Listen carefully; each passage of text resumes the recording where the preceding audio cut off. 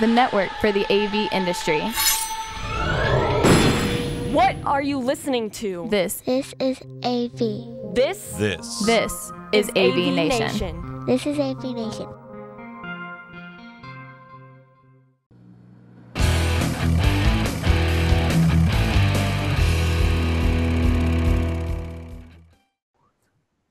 Ladies and gentlemen, this is the MHO Show. My name is Chris Neto. I am one of the hosts. I'm joined by the fabulous co-host team of Mike and Melissa. Melissa, how are you tonight? Hey, I'm doing great. How are you? I'm doing great. You know why? Why? Because it's AV month. It is why. AV month. That is why. Mike, you're excited? You're pumped? I love it. How is AV month going for you? AV month is going fantastic for me. I can't wait to talk about it. Excellent, because that's what we're going to do at the show if you haven't guessed that yet. So, October has been designated AV month by Infocomm. What does that mean? Well, it's a month-long celebration of us doing things in our industry. What can that mean? Some companies that have taken to charity and are doing charitable things, like maybe they're out doing Habitat for Humanity. Other people are out there doing education and training on our end to educate their internal employees about different technologies that AV has, and use this month as a good way to do it.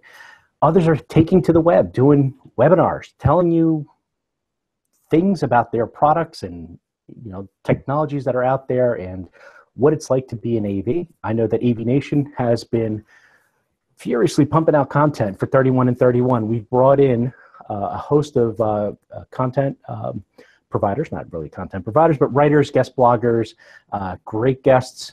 Sounds like an infomercial for AVNation, but the idea is that we try to bring in a different perspective and how maybe people have taken to AV month and what they're doing. So what can we talk about AV month that hasn't been talked about yet?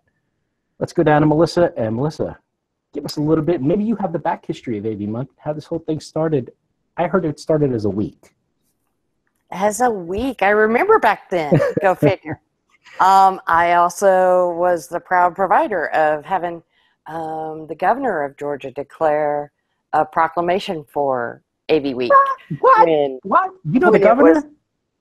Well, hey, I hang out in tight circles, as you can tell from some of these shows. I didn't know that Doug got elected. And that governor didn't have a patch on his eye, did he? No. But not that governor. We did get to go down and, do the photo op for the signing and all of that. Anyway. Nice. So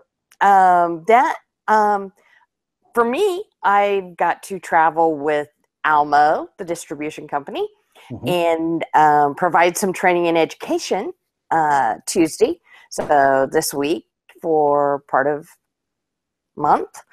I wanted to throw out an announcement that was made today that I thought was one of the better announcements I've heard in a while, and that was Infocomm has put their curriculum into a high school out in California. That is pretty cool.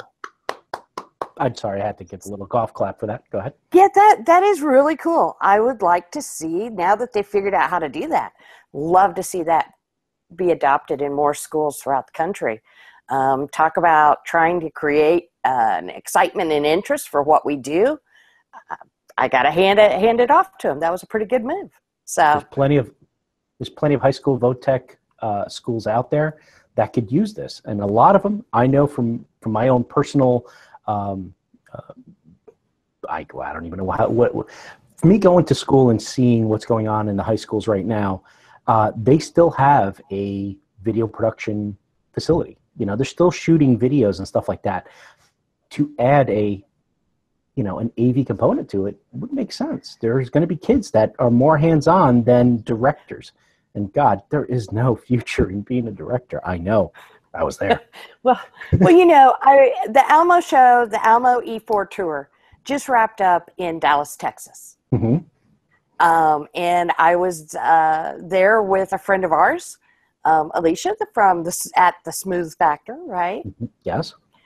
She came and visited me from Houston, bless her heart.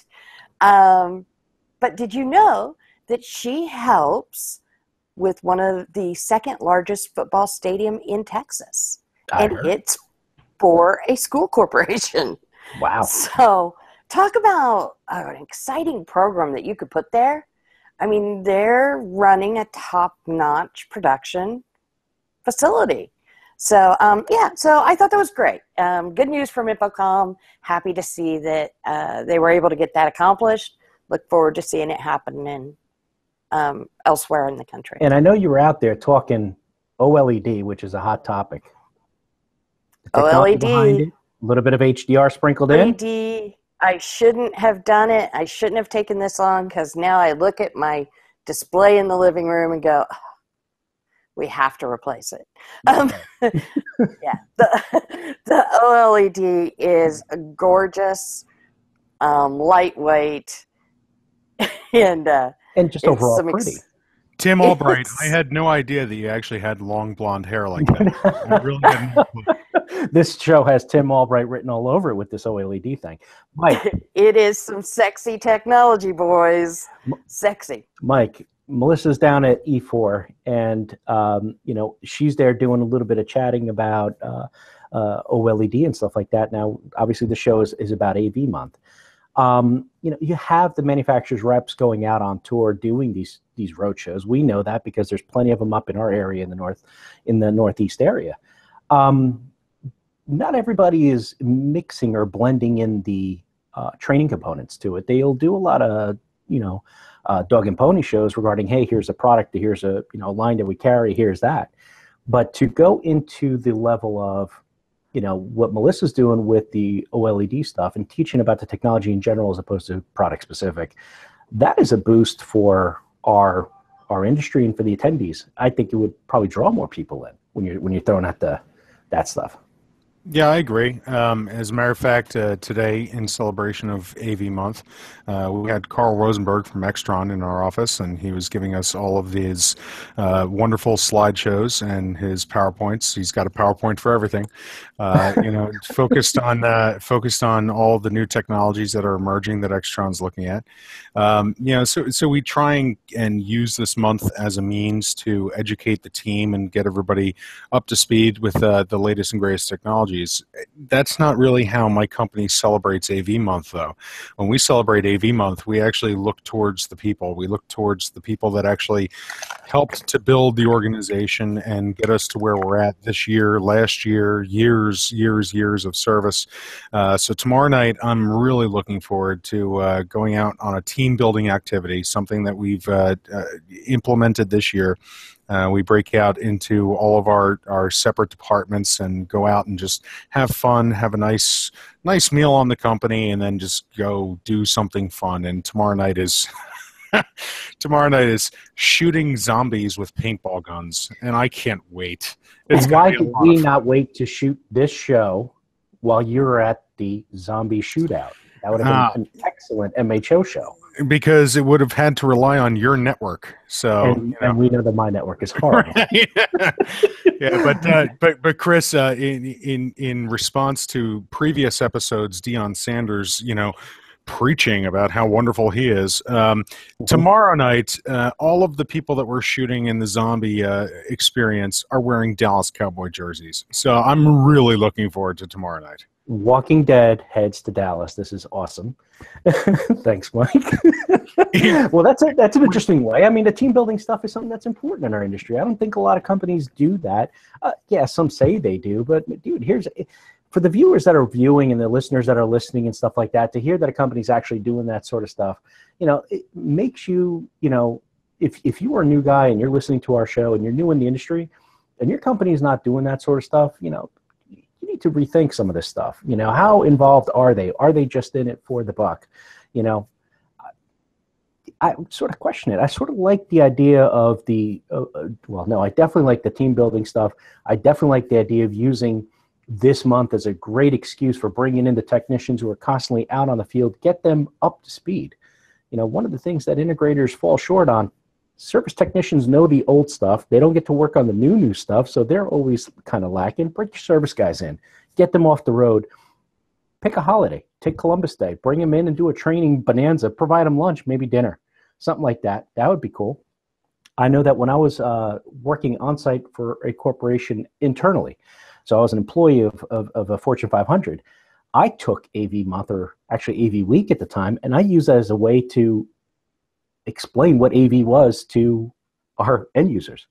So we set up a table inside the cafeteria, brought out our projectors, brought out some big screens, put our internal website up, showed a couple videos that would drag people over because they're watching, something on TV, because that's what we do. We provide a little bit of the wow. So I played a movie. They came over. They were curious what was going on. And I basically had 5 minutes to say, hey, listen, we're here. We're on site. We're here for your service. We are one of you. We're part of the group. Use us. Don't necessarily, at the time, it was still a split between desk side support and AV. So this is what we're here for. We're here to help you with your video conferences. We're here to help design your conference rooms. And if you have a problem, let us know directly. So there you go. I mean, there's 3 different interesting ways to take advantage of the AV month. Are we on track with the way that this was originally started, Melissa, or has now AV month grown into something bigger? I think it's gotten bigger. The whole idea, I believe, in my humble opinion, the idea I think behind it was just to generate excitement, exposure, and help educate the industry on what it is we do. So if we can get more people excited, grab their attention, then that was really the goal. So, and I love it. I know it was conceived as an Infocomm idea, but I know that Mike does a lot of work with NSCA with his Ignite program to bring new bodies into the industry. Should AV Month be adopted by more than just one trade association? Should this be a all-out effort from everybody to get the interest going? The CDAs, the NSCAs, the Big Cs, whoever's out there that, ISE, maybe this should spread out to Europe. Maybe there should be something bigger. Mike, what's your thought on it? I know that you have a vested interest in the attracting new talent into the industry. That is a passion of yours, and that's something that you work for and work towards. I'd love to hear your humble opinion on that.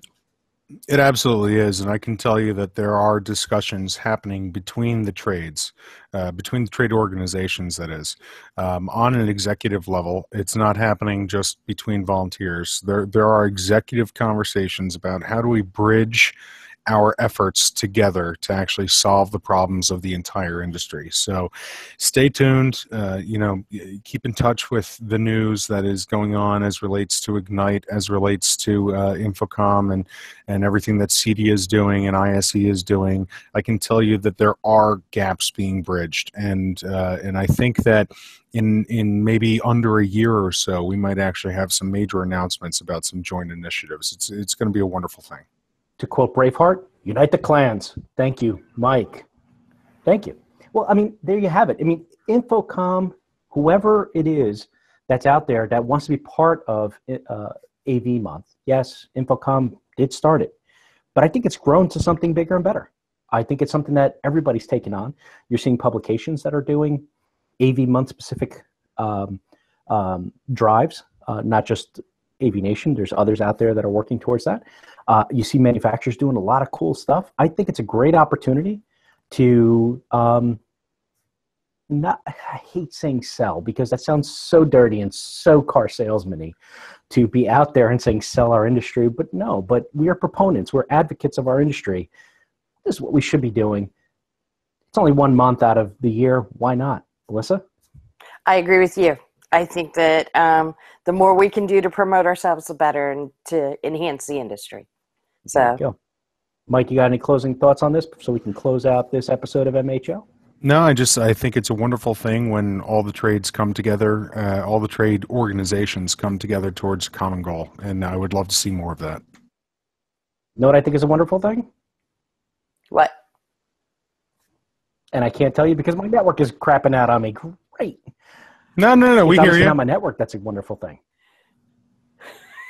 Believe it or not, we actually hear and see you. Yeah, you hear me? I'm surprised because my network is all of a sudden going down. No, this hasn't been a theme at all. This has never been a theme. No, I don't know. What is a great thing, Chris? What is it? that I'm here with you fine folks on a Wednesday night chatting about AV month and how to wrap this month up and wrap it up the right way. And just to close out that AV month, I have to do a little self-promotion because one of the things that we will be doing is AVNation will be heading out to New York City for Digital Signage Week. That is a whole other MHO show in itself. I'm excited to say that we will be broadcasting live from Daktronics on, I forget what the Monday is. I think it would be the 24th. Yes, we're broadcasting live on the 24th from the Daktronics. In Times Square? In Times Square from the Times Beautiful. Look at me, I'm all jittery and I can't even talk. I'm like a little school kid all excited about it. It's night before Christmas. Go figure. Melissa, how will people, and God knows our fans, how would they love to find you on the internet? How can they do that? You can find me at all4av.com or Melissa Dillman on Twitter. And you just wrapped up the E4 show, so that is done for the year, but we'll be back in the spring with Chicago and San Jose. Breaking news. Breaking news. There you go. Right here on the MHO show. There will be a return of Melissa Dillman to the E4 show. Let's see how it goes. Mike, how would you like to close out this show or AV month? Chicago's a great band. I do like them. I think they just got into the Hall of Fame. You can follow me at AXP Mike on Twitter, at AXP Mike on Twitter. I'm also all over all the other social medias, Snapchat, Facebook, LinkedIn, everything that you want to connect with me on. I'm sure you can find me. Instagram, I'm going crazy now with Instagram. So thank you for once again listening. So for Mike, for Melissa and for the Peter Cetera fan in the room, I would like to say thank you for listening to the show. Thank you for watching the show. And Mike, you are the inspiration, if you know what I'm talking about in Karate Kids. Ladies and gentlemen, this has been the MHO show. I'm Chris Neto. You can find me at Chris_Neto on the Twitters. You can find me on Instagram. You can find me on LinkedIn. But more importantly, you can find me at AVNation.tv, where me, Mr. Miyagi, Peter Cetera, and all the smart people are hanging out. And guess what? We got more shows coming. So don't sleep on the MHO because we're coming back at you very soon. Thank you, everybody, for watching. Thank you, everybody, for listening. This has been the MHO show.